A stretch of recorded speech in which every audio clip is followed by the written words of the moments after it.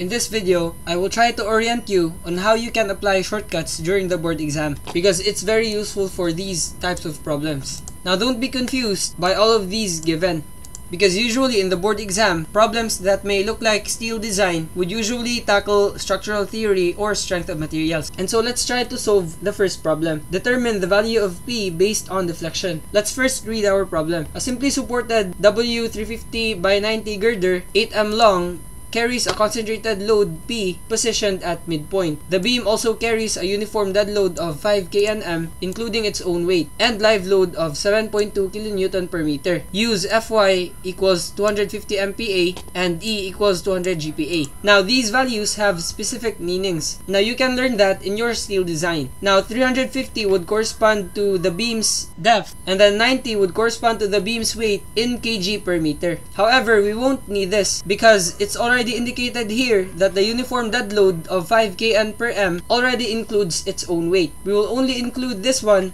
if this is not mentioned. Let's say this wasn't mentioned, and so the beam's weight will become 5 kN per m and then plus 90 kg per m, and we will convert this one into kN per m, and so let's multiply that by 9.81 for this one to become Newton, and since this is in kN, we will divide it by 1000, and so now you can convert this into kN per m, and so the weight you will consider would be the sum of this one. Now again, we don't need this because 5 kN per m already includes its own weight, and so let's remove that. Now let's try to draw our figure. The beam is 8 meters long, and then it is simply supported. Now it carries a distributed load. Now this distributed load is equal to the weight of the beam plus the live load it carries, and so plus 7.2, which is 12.2 kN per m. And then again, it carries a concentrated load P positioned at midpoint, and so there will be a concentrated load P at the midspan. Now this is what we are looking for, and we have different constraints according to our three problems. We need to find the value of P based on deflection, and then based on flexure, and based on shear. Now, in order to compute for the value of P based on deflection,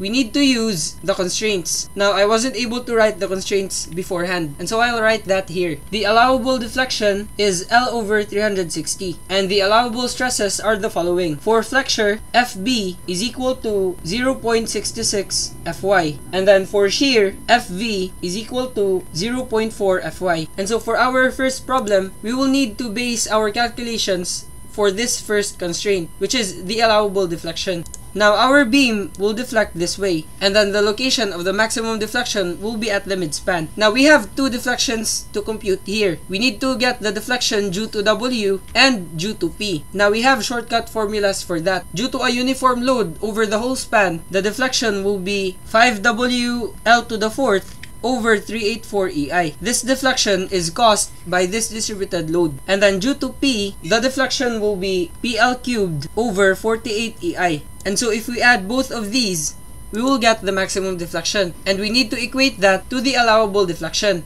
The allowable deflection is L over 360. And let's equate that to 5W L to the fourth over 384 EI plus PL cubed over 48 EI. Now our L is 8 meters, and so let's change that. 8 over 360 equals 5. Our W is 12.2, and then our L is 8, and that's to the power of 4, and then that's over 384 EI. Our E is 200 GPa, and so let's convert that to MPa by multiplying this by 1000. And then our I is this value, which is 266.4 times 10 to the 6th. And so to make our units consistent, let's multiply this by 1000 to the 4th so that we can convert this into nmm cubed. And since this is in meters, let's also convert this one. Let's multiply this by 1000 so that it will be in mm. And so now our units are consistent. And then let's add P times L, which is 8, and then cube, multiplied by 1000 to the 4th. Or you can write this as times 10 to the 12. It's up to you. I'm just using this one so that you won't be confused with the units. And then that's over 48 EI. And so this will be 48. And then let's just copy this one. And so now we can solve for P based on deflection.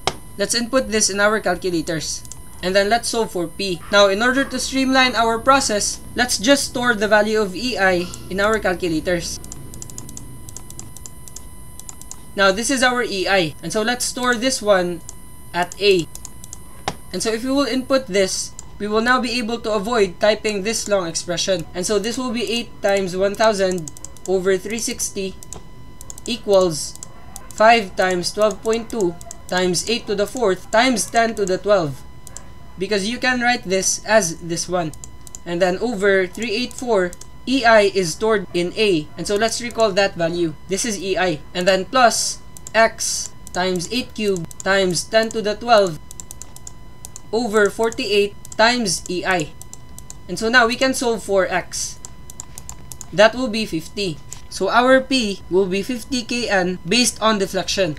And so this will be our answer. Now sir, how about for this question? Determine the value of P based on flexure. Now flexure corresponds to the maximum bending stress, which is FB, and that's equal to MC over I. Now we have a value for FB, which is this one. And so let's change FB. This will become 0.66 FY. Now sir, what is our M? The M is the maximum moment caused by P and W. Now as you can recall, the shortcut for the maximum deflection due to a uniformly distributed load is WL squared over 8. And then for a concentrated load at the midspan, that's PL over 4. This will be our maximum moment, which occurs at the midspan. And so let's just color this one, because this is our M. And then sir, how about our C? How are we going to compute that? Now these are the properties of our section. Now if it has W, it means that it is an I section. And so the form of the cross section will be this one. Now sir, what do you mean by D? D is the depth. And so this will be 350. Now sir, what is TW? TW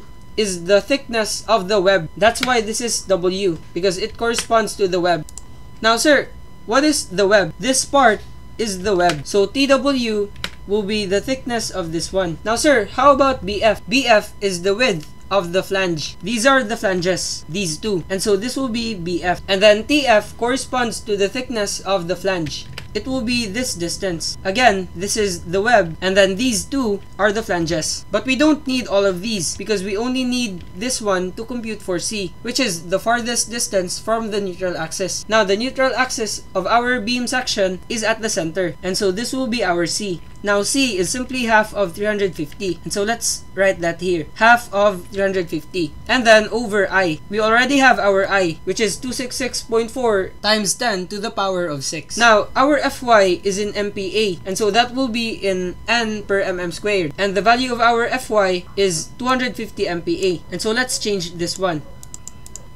Now, the unit of the moment is KNM. And so to make our units consistent, because this is in mm to the 4th and this is in MPa, we will need to multiply this by 1000 squared. Now why? Because we are converting Kn into N and M into mm. And so that's why we have to multiply by 1000 2 times. But then you can write this one as 10 to the power of 6. And so let's input the values for this one. Again, our W is 12.2 and then our L is 8. And so let's type this in our calculators. 0.66 times 250 equals WL squared over 8 will become 12.2 times 8 squared over 8. And then plus P is our unknown times 8 over 4. And then times 350 over 2 times 10 to the 6th. And then 266.4 times 10 to the 6th. Let's press shift solve so that we can solve for P. And so that will give us 76.8. Now, as you can notice, it's not in our choices. However, it's most likely that this is the correct answer, because usually in the board exam, there are a lot of typographical errors. And so choose the value which you think is the correct answer. And then for the last question, we have to determine the value of P based on shear. Now, the important concept here is that the maximum shear usually occurs at the supports. And so let's solve for the reaction at any of the supports. Now, since our beam is symmetrical, that's easy to identify because the reaction will be half of P or P over 2 plus half of the resultant, which is WL over 2. This is the resultant. Now, this problem is based on the shear stress. Now, we know that shear involves the area parallel to the load. However, in our steel design, we know that the only area subjected to shear is this one, because these parts usually offer negligible resistance. And so now, what is this area? The area of this orange portion is D, which is this one, times TW. And so our shear stress will be V, the force, over the area, which is this area, D times TW. Now, our FV has a constraint. which is this one, 0.4 Fy. And so let's change that into 0.4 Fy. And then that's equal to the maximum shear over d times Tw. Our maximum shear is P over 2 plus WL over 2. And then that's over d times Tw. Now our Fy is 250. And then let's equate that to P over 2 plus our W is 12.2, and then our L is 8, and then over 2. Now let's multiply this by 1000 so that our units will be consistent, because 250 is in M per mm squared, because this is in MPa, and then over d times Tw. Our d is 350, and then our Tw is this value, so this will be 10. And so now we can compute for P. That will be 0.4 times 250 equals x over 2 plus 12.2 times 8 over 2 times 1000 over 350 times 10. Press shift solve, and then you will be able to get the value of P, which is 602.4. And so this will be our answer.